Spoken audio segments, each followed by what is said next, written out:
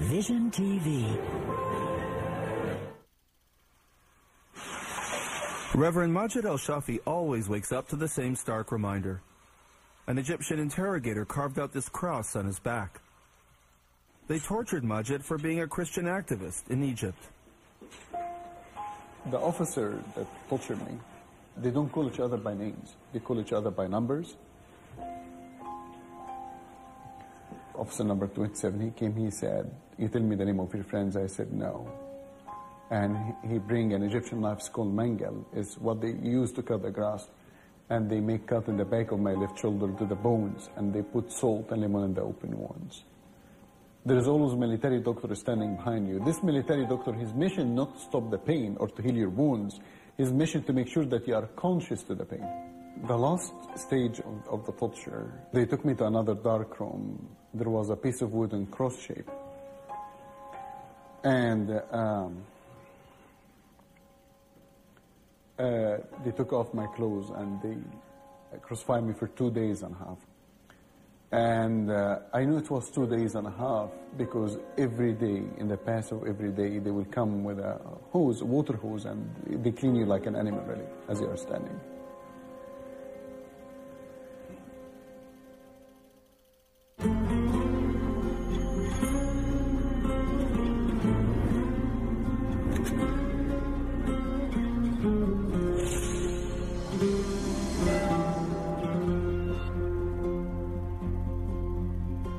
What I know, that their scars is my scars.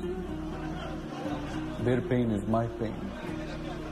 Their experience is my experience. They are my people. And I will not leave them behind.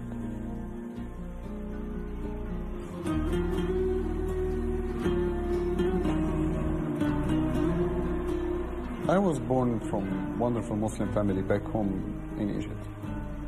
My father was a lawyer. My brother is a lawyer.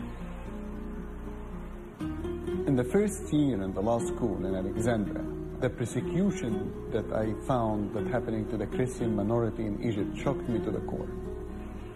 I started to study the Bible. I started to know more. Christianity is not about religion. Christianity is about relationship with God. I want to believe in Christ. I accept Jesus as my Lord and my Savior. Why were you arrested? Why did the Egyptian government torture you?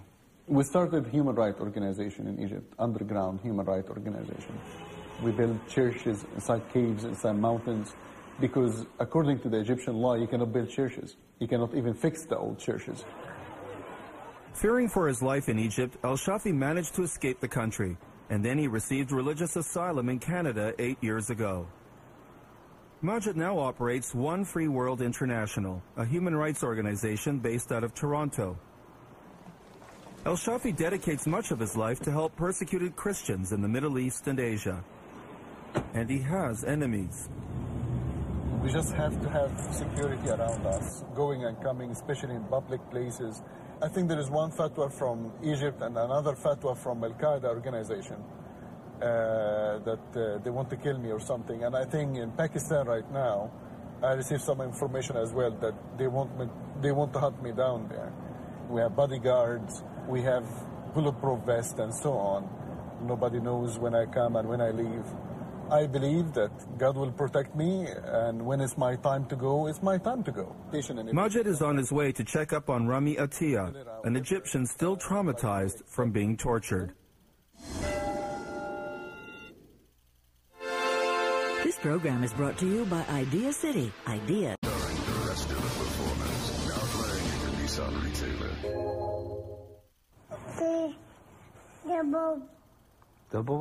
Rami and his wife Christina are Egyptians. They were full of optimism when they married. They had wealth, a thriving business, a future, and later children.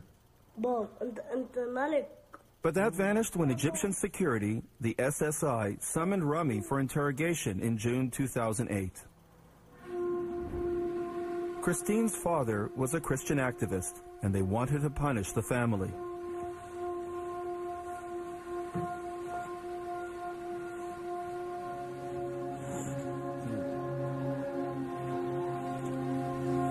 basically some of it cigarettes, and some of it is a special machine, very hot metal, and they just burn the back with it.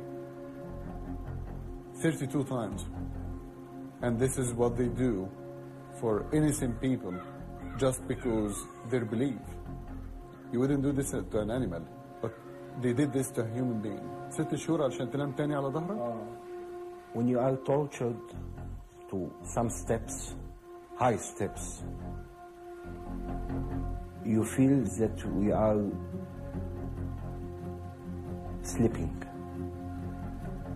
I feel this sleeping. I can't bear this torture. In this time, I see the picture of Jesus in front of my eyes. After torturing him, they threw him on the floor outside in the street. 2 guys find him and they bring him at home in a very, very bad condition. At the time, Christine was pregnant with her second child. Egyptian police threatened her that if Christine's father does not turn himself in, she will be tortured as well. Majid's team then persuaded Canadian authorities to issue emergency visas. Rami and Christine fled and left everything behind. But when they arrived in Toronto, it was clear the damage was already done. I wish that you were there when we saw Rami in the beginning, when he was landed in the Toronto airport. He was hallucinating. He was hitting his head on the wall. He went to mental hospital in the beginning.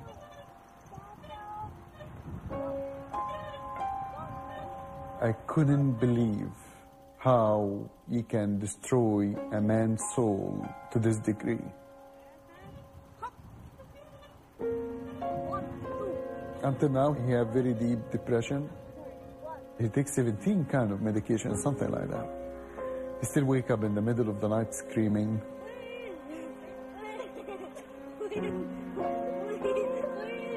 Rami, Christine, and their children are now safe in Toronto.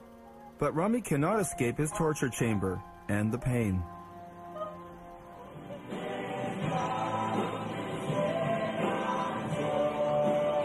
Rami finds some solace in prayer, but for the most part, he is lost in his new country. He lost his prosperous plastics business, his wealth, his status in Egyptian society. His dignity is destroyed. When we are at the lowest of our lows, and everything is closing in, and nothing is going right, and we think that God couldn't possibly see us. Why isn't He doing something about what I'm going through? And I think the answer is this. We don't see all that He sees. The God of the universe knows your name, and He cares about you. He loves you. There's no place I'd rather be. There's no place. Majed El Shafie knows how lonely that can be. Alone in a torture cell. Alone with no hope. I'm underground, bleeding, and that's when I start to pray. Day number 2, they hang me upside down. They burn me with cigarettes.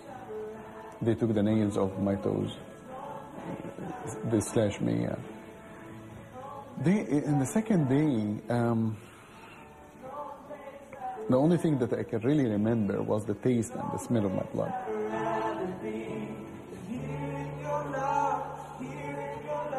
So I told him, Lord, just do me a favor, because you know that I'm flesh and blood. Kill me before tomorrow morning.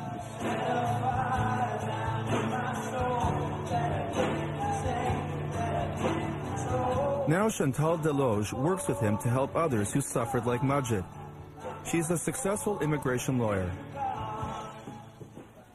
Rami and Christine come to see Chantal. We take the more comfortable chairs. She and Majed had arranged for them a temporary emergency visa. Chantal is working free of charge to help make their residency permanent. So how are you guys holding up? Are you still looking for work? Did you find anything yet? Rami was working in gas station. I sent you maybe and told you about I think you did mention to me, yeah. Yeah. Are you still, or it was just a short term? He stopped working there because he is not able. I have depression. And they give me medication, make me all the time sleeping tired. They do. They make you very sleepy, I know. Yeah. So it's hard for you to work. Yeah. Okay. We tried, really. Those types of cases, honestly, it's anyone's prediction how long it will take. I'm kind of hoping that over time, as he continues with his treatment, he might be able to become a little bit more self-supporting. I'm hoping that as the kids get a little bit older, maybe his wife can be a little bit more self-supporting. But in the end, it's going to come down to the officer weighing the pluses and the minuses in the case. In a way, you're lucky that you guys are here now. You know, there are a lot of people having same situation living back in Egypt, and they have no way to come to Canada. Thanks for God first, and thanks for you second. Yes, yes. God's not finished with you yet. Yeah. He wouldn't save you out of all that for no reason.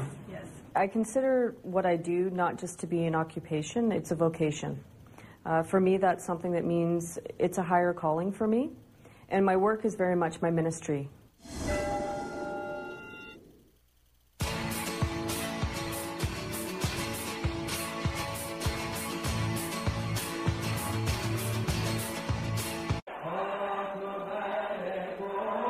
Coptic Christians gather for a feast in Shubra, a Cairo suburb.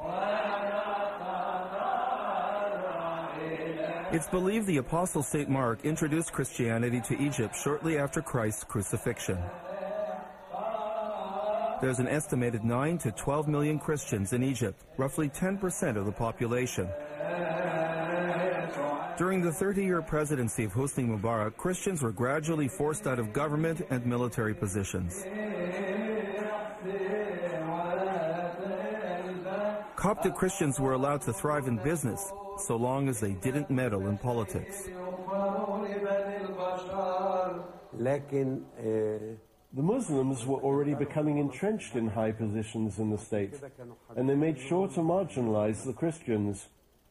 In the Egyptian government, there were only 1 or 2 Christian ministers, and among the governors there were none, eventually just 1. And right now there is no one. If Christians pushed their case too far, they would face torture and imprisonment like Majed El Shafie and Rami Atiyah.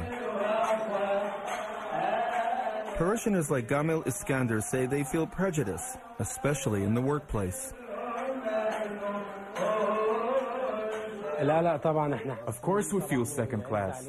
We live in a country where the citizens are supposed to have rights, but we don't. As a Coptic Christian, we feel we don't have rights. We feel the persecution. If there is a problem, we don't feel supported.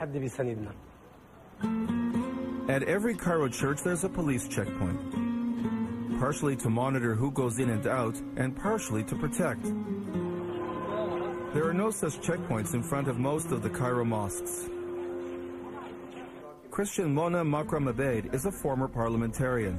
Many Christians say that during President Mubarak's time, they felt like second-class citizens. Do you think it's true? I ran myself last time in 2010. I made it, and they removed me the next day. The president wanted to make Copts feel that they are under his protection, you know. He gives them a seat. They don't win a seat. They don't run for election. They are appointed by him, and they owe their loyalty to him. The ruined headquarters of the former national ruling party stands in testament to the demise of the Mubarak dictatorship. The old system has been destroyed. The big political changes in Egypt have created a lot of hope and a lot of concern. For Christian Copts, they hope that they'll have a more equal standing than they did under the regime of President Mubarak. But there's also concern about more radical Islamic parties that might jeopardize their standing in Egyptian society. And with the end of Mubarak's secular dictatorship, Muslim fundamentalists have significantly increased their political power. Hardline Salafists, for example, demand the release of a cleric who inspired the first bombing of New York's World Trade Center. He's serving a life sentence in the United States.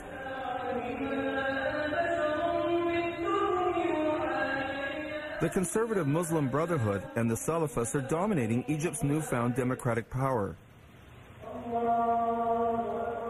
Many Coptic Christians perceive this as a serious threat to their community. And they consider us apostates and heretics, not faithful.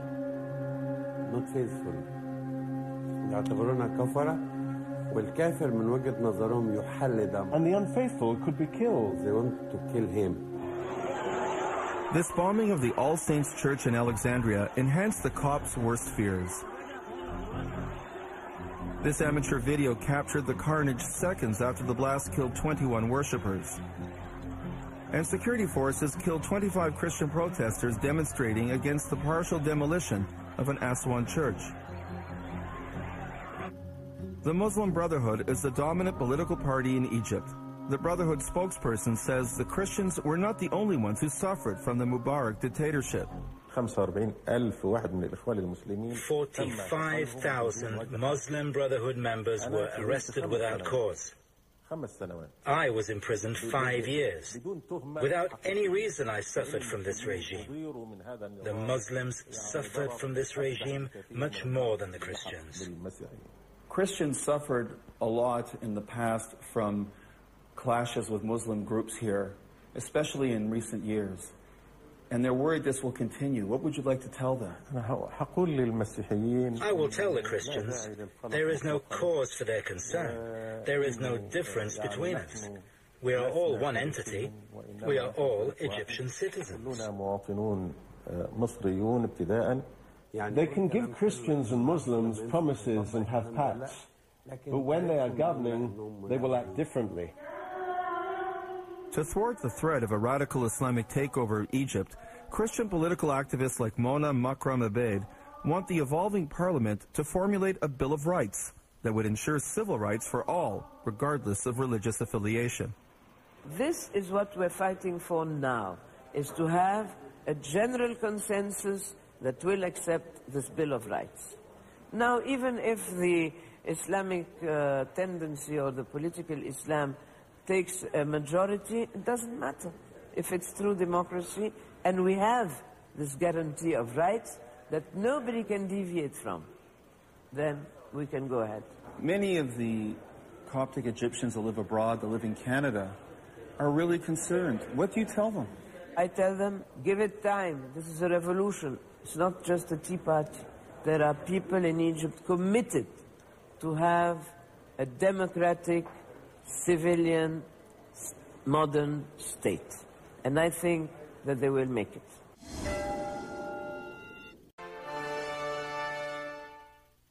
We'll be as well inviting some of the Pakistani communities. Majed El Shafie is on his way to meet with the Daniel family from Pakistan. Egypt is just one front in his struggle to help persecuted Christians. Dani Ram Daniel and his daughters Tahir and Shireen owe much to Reverend El Shafie. Do you still have nightmares in the night about your incident? Daniel was kidnapped for a short while by Muslim extremists who tried to convert him to Islam. They also attempted to kidnap the daughters, but they escaped. And she started beating that guy, and he was unable to make a hold on her. The family managed to flee to Canada and applied for refugee status. Convert to Islam, or otherwise we make your life hell. Canadian immigration authorities denied them the visa and ordered them deported. Majed helped them to hide illegally, while he and Chantal petitioned their case in the courts. I'm not talking about criminals. I'm not talking about people that they are causing any harm to the society. I'm talking about people like me and you that are facing persecution because their beliefs at home. So yes, I do cross the legal line as long as it's peaceful and not violent and not causing harm to anybody. So do you want him to come to live here with you? Yes. After 18 months of hiding, they were finally granted refugee status. The challenge is now to bring out Dani Ram's son, Haroon, and his wife. The problem was with the situation of your brother. Like Ramiatia, he's facing the repercussions of his family fleeing Pakistan. What he's hiding from? Like what's happening to him right now? Because some Muslim extremists, they want to kill him and they are looking for him, and some of his friends, they told him not to come back home. And all of this because his father, because his religion, because he's a Christian, for what reason? Because of his Christian, and he want him to convert to Islam. To Islam, and he refused to convert to Islam. Yes. So tell me, how many years you did not see him? 7 years. 7 years. Yes. Do you miss your brother? Yeah. Do you miss your son? Do you miss him?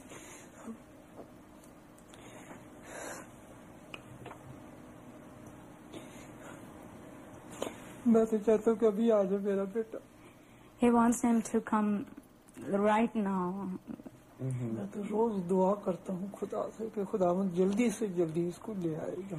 He's praying every day, day and night, that he bring my brother here.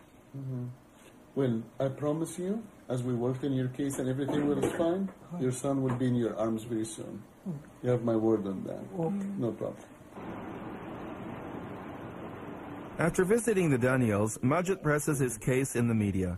He's going to be interviewed on Toronto's Sun television to discuss how rape is used as a persecution weapon in the Middle East. Joining us now is human rights activist and lawyer Majed El Shafie, who has spoken directly with some of the victims. Thanks for joining us, Majed. I appreciate it very much. It's a pleasure being here with you. Majed describes several cases documented by his organization. We spoke about with 3-4 victims there. One of them that was a daughter actually was raped in front of her mom. And they kept the mom in the kitchen, they closed the door, and she can hear her daughter from outside the door basically getting raped. The another victim that we spoke with was a wife that when her husband came, she asked from her husband to shoot her. Anush and her family know the devastation of rape. They pray with Reverend El Shafie to forgive the 3 men that raped her in her Baghdad home back in Iraq. The rapist said it was her punishment for being a Christian traitor working at the British Embassy. Anush had a low-paying job as domestic staff. Following the rape, Anush and her family received refugee asylum in Canada. It's now been 7 years, but she is still traumatized. I was destroyed. I am destroyed. Honor is the most important thing for us. I have a husband and children.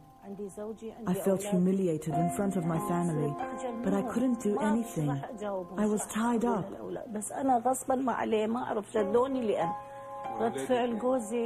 My husband was devastated.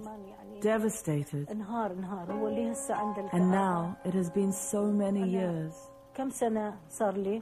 Until now, I still can't get close to my husband.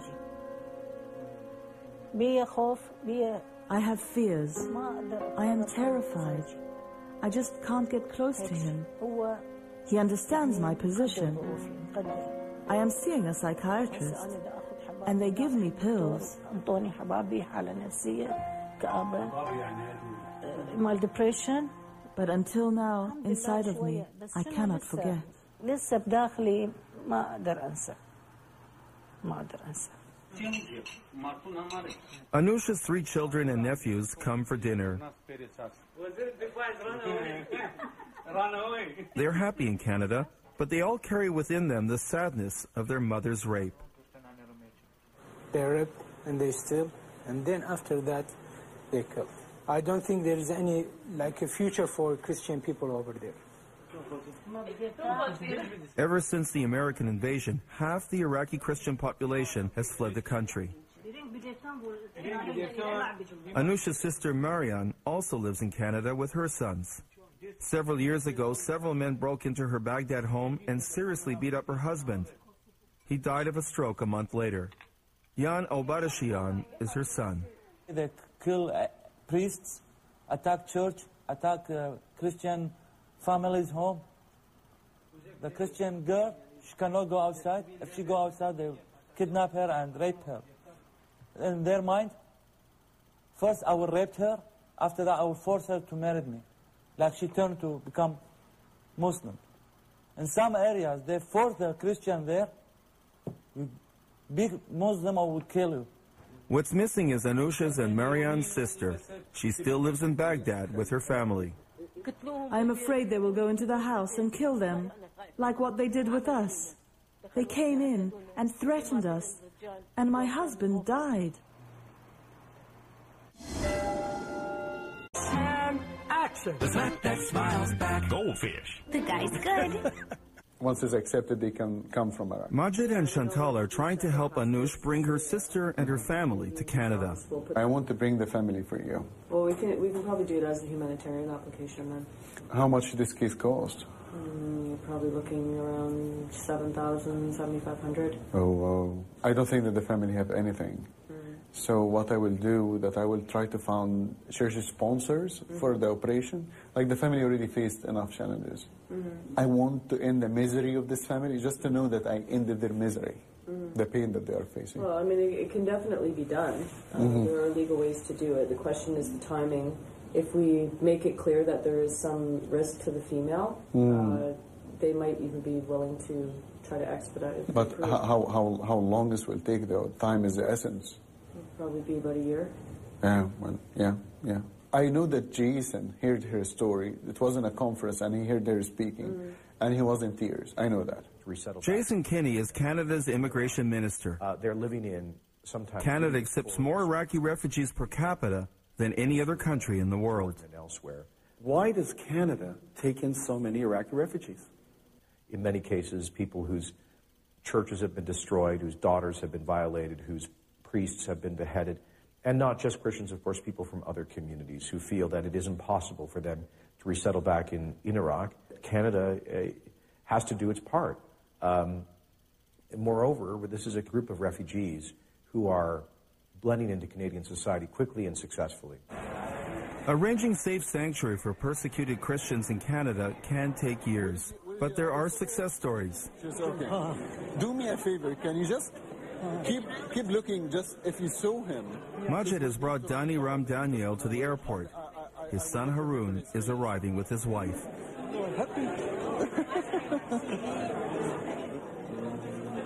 He's here. Slowly, yes. Are you excited? Yeah, of course.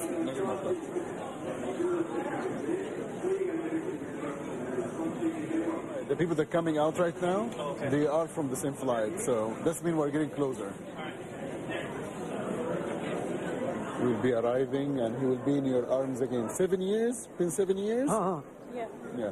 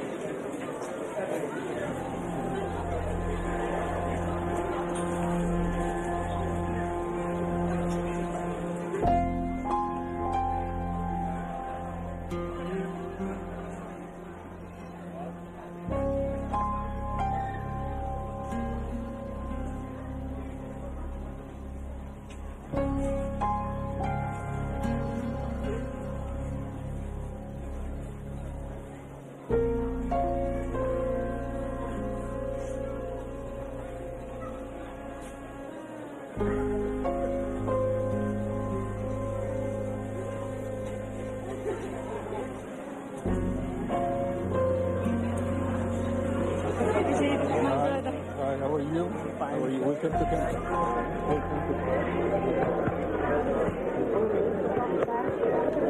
You will never go back again to Pakistan.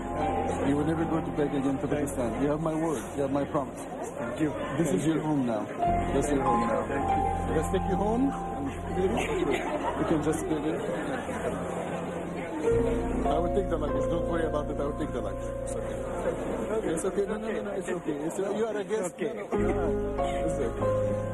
There are countless cases like Haroon, Anush, and Rami throughout the Middle East and Asia.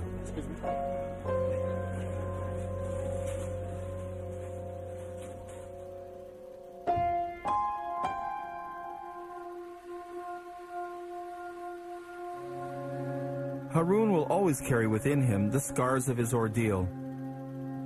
Muslim assailants tried to literally cut out his tattooed cross on his arm. They dug so deep in some places, he could easily have died.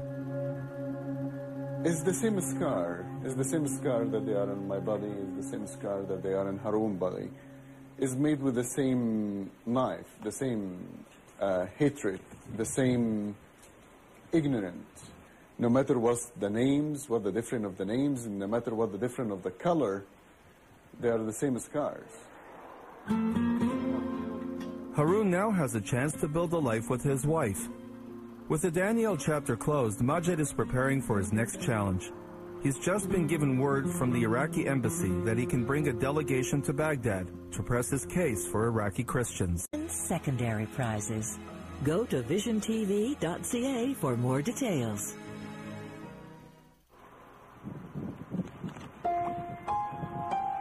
Our Father who art in heaven. One of the reasons Majed is flying to Baghdad is to find out what happened to this woman, Raja Shara. Her studio apartment in Toronto isn't in any way remarkable, not for a religious middle-aged woman.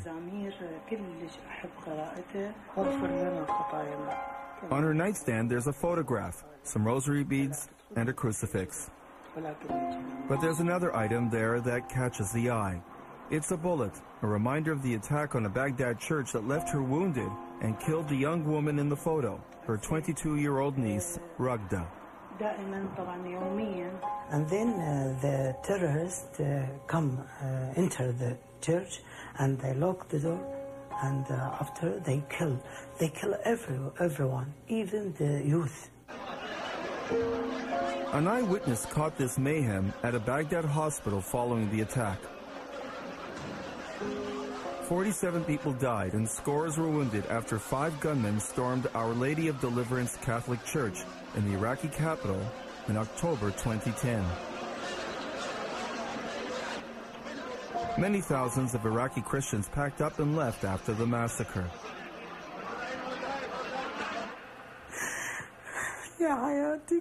She was my life, says Raja.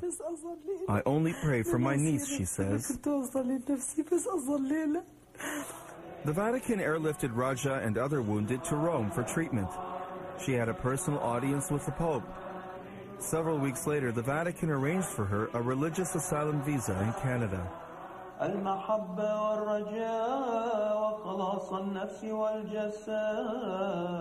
She has now joined other Iraqi Christian exiles trying to pick up the pieces of their lives, establishing their community churches like this Chaldean Catholic congregation in Toronto. It's Raja's suffering and thousands like her that has compelled Majed to organize a delegation to Iraq. Joining us are parliamentarian John Weston, senator as well as clergyman Don Meredith, and Iraqi-Canadian community leader Rabia Alos. Majid's bringing them to open the doors to high-ranking Iraqi politicians.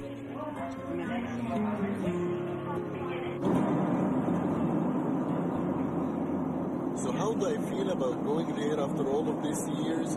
Part of me worried, part of me is careful.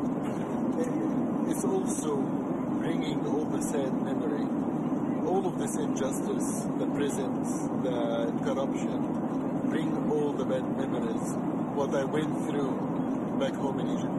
Every time you help others, you help yourself. Every time you see the smile of a child that you helped, or a woman that you saved, or a man that you secured their life, it does help. It does help them, it does help me change their life and change my life. We will never be the same again. Hi, Reverend Majed El Shafie, the head of the delegation. Hi, pleasure meeting you. Thank you. Charlie, great. I'll take you down to the green zone. Once in Iraq, we are confronted by the persistent danger. Today, Baghdad is guarded by the Iraqi military. Coalition forces are gone, so we need bodyguards. Absolutely. I mean, we've taken all the precautions that are necessary to protect ourselves, to support Majed and his initiative here to ensure that we're speaking out for those who do not have a voice in this area of the world. The reminders of Saddam Hussein's totalitarian regime still looms over Baghdad. This is the monument to glorify the war with Iran that claimed nearly 500,000 lives. When the Americans deposed the Iraqi leader, it created a power vacuum, which is still unresolved. In many ways, Iraq is a test case for Arab democracy. So far, the score is mixed. Sectarian strife and corruption are still big problems. How minorities like the Christians will be treated will in many ways give an indication if democracy can take root in this country. The new Iraqi parliament is meant to personify the unity of Shiite Muslims, Sunni Muslims, Kurds, and Christians, united in a democratic Iraq. This is where the MP was. That's his seat. Yeah. This is his seat. Yeah. But that democracy is constantly attacked by militants who want to destroy it. So far, 12 parliamentarians have been assassinated. Anyone who is part from the parliament or the Iraqi government is target from the terrorists. Iraqi lawmakers tell Majid's delegation that all the Iraqi ethnic groups suffer from terrorism and bloodshed. Very well protected. The problem is not only Christian. You know, the terrorists every day they kill. Now they don't kill Christian, they kill medical doctors. So medical doctors who are Christian, they don't make differentiate. Anyone who is a very good specialized, they kill him.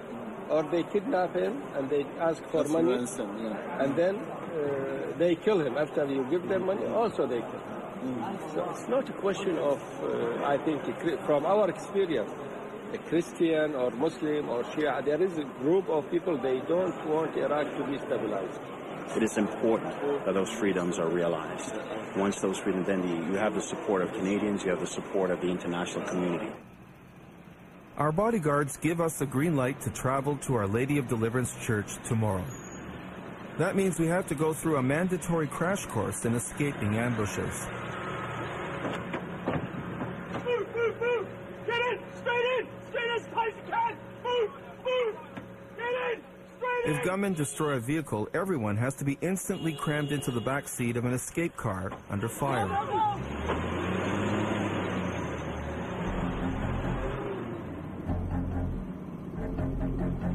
We make our way to Our Lady of Deliverance Church, where Raja was wounded and her niece Ragda killed. The security is very tight right now in the city. We already heard about some attacks, and we still went going out for our mission. We're right now outside the green zone, so we are outside the safe zone, going to the red zone to see the church. We are right now more or less a target. As we travel there, a lead car sends out signals to jam the possible detonation of any roadside bombs.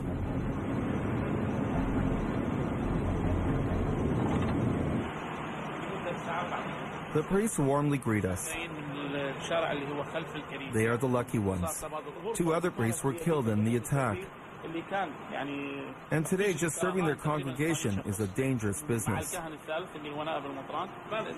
They show the delegation where 5 gunmen, whom they suspect were Sunni al-Qaeda, stormed into the church, firing on the worshippers and throwing hand grenades. This is the spot where Raja Shara was wounded and fell among the dead. A priest says the blast was so powerful that body parts became stuck in the chandeliers. This is part of the bomber, the suicide bomber. It's part of his body. Raja's niece Ragda was a few months pregnant. She hid with the other frightened worshippers in the sacristy, where the priests donned their robes. This is what the last thing that she did, that she put her hand on the wall, and this is her actual blood. No, the terrorists inside. According to Father Karam, Ragda spoke her last words to her unborn child here. She told him that, take care of yourself, baby, you will not see me again. Then the terrorist exploded himself here and she will die. It was blow up. Throughout the 4-hour incident, the priests tell us that Iraqi security forces stood outside and did nothing. He was the sniper. He was standing here. The military said they did their best to stop the attack. According to the priests, only after the terrorists blew themselves up did Iraqi security forces storm the church. And then, the priests claim, police stole jewelry and mobile phones from the dead and wounded. The authority entered, and they found the young lady here, and they took her cell phone and her jewelry from here. This is the police. This is the authority. Did you hear anything about this? Yeah. One of the Iraqi police, what he says to the guards, I put my magazine out, and I put in the place of my magazine, I put the gold and the mobiles of the victims. Okay, excuse me, can I just ask you a question? As an MP, as a member of parliament, how did you react to this, knowing that this is happening to your people? Our police and military, I'm sorry to say that, it was built in very bad I can say, process, and there was a very bad infiltration inside army or police or every security forces. Until now, we are suffering from not only thieves, but some spies, some criminals. There was investigation on them. Investigation taking place right now. It's a big lie. They can catch the terrorists and put them in the prisons. We cannot believe that. The Canadian delegation wants answers for victims like Ragda. Her tomb stands just outside the damaged church.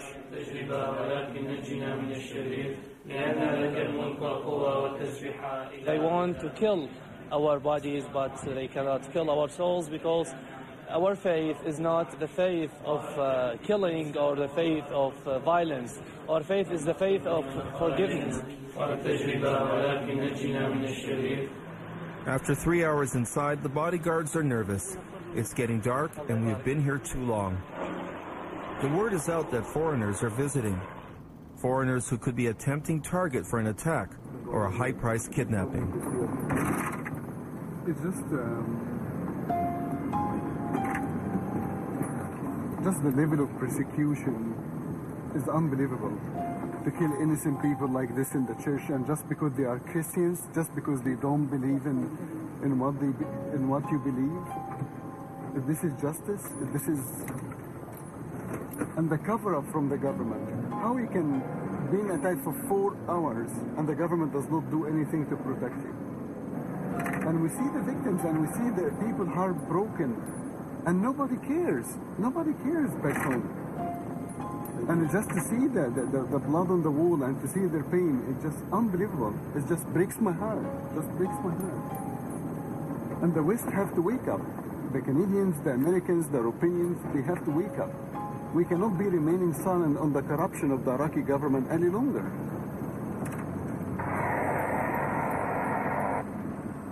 Looking for more answers, Majid's delegation meets with Iraqi Deputy Prime Minister Hussein al-Shahristani. He says the Iraqi government had offered security to Christians before the attack. It took an immediate action by informing the church leaders that this could be the case, and asked them if they could nominate some of their youth to be part of the Iraqi security forces who could be trained quickly and equipped to be able to defend those churches. But the response was that, churches do not prefer to have any armed people inside the complex. Later we meet the Sunni Vice President, Tariq al-Hashimi. I even rushed to the church and tried to reach out myself with humanitarian aid immediately. I reached them before anybody else from other church to help those people. Those people consider our brothers, and they are Iraqis at the end of the day. It's my responsibility to protect them. Hashimi warns the Sunni and Christian minorities are under serious threat in Iraq. The Constitution putting all Iraqis, irrespective of their roots, faith, equal in terms of obligations, in terms of rights. But unfortunately, when you check the practices, you see a difference, you see a deviation from the Constitution. Amid these Iraqi political wrestling matches, the official investigation into the attack on the Baghdad church was inconclusive. And it is that dangerous ambiguity that may explain why so few of the parishioners at this Toronto church are planning to return to Iraq anytime soon.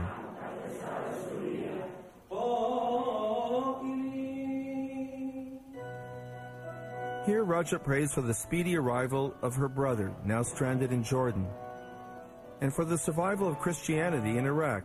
It's 2,000 years old, but there are fears it could face extinction.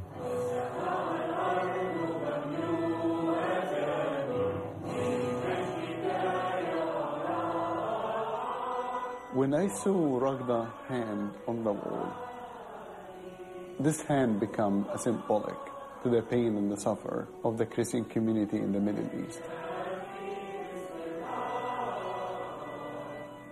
And I felt as part of it my responsibility for not succeeding to protect her or saving her life. I blamed myself, I blamed the people that remain silent every day about these crimes. I see more bloody hands on the wall.